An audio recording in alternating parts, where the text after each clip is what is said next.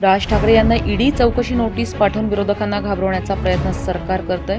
केंद्रात 6 वर्ष राज्य आणि राज्यात 5 वर्ष सत्ता असलेलं भाजप सरकार निवडणूक आल्यावर का जागं झालंय, अच्छे दिन येणार याचं खोटं आश्वासन देऊन सत्तेवर आलेल्या मोदी सरकारने देशाची अर्थव्यवस्था पार रसातळाला नेली आहे। रोज हजारो कामगार नोकरी गमावतायत। अनेक मोठे उद्योग बंद पडत असताना केवळ राजकीय विरोधकांची गळचेपी करून निवडणूक कशी जिंकता येईल याची रणनीतीचा भाग म्हणून सरकारने राज ठाकरे यांना ईडीची नोटीस पाठवली आहे।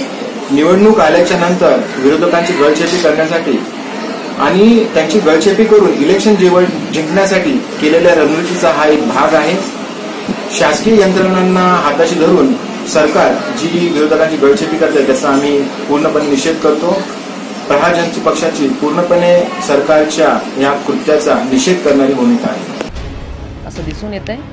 केंद्रात 6 वर्ष सरकार असताना जेव्हा राज ठाकरे यांनी ईव्हीएम विरोधी आंदोलन सुरू केलं व सर्व विरोधी पक्ष एकत्र करण्याचा प्रयत्न केला, त्याचा सूड घेण्यासाठी सरकारने ही कारवाई सुरू केली असल्याचं दिसून येतंय।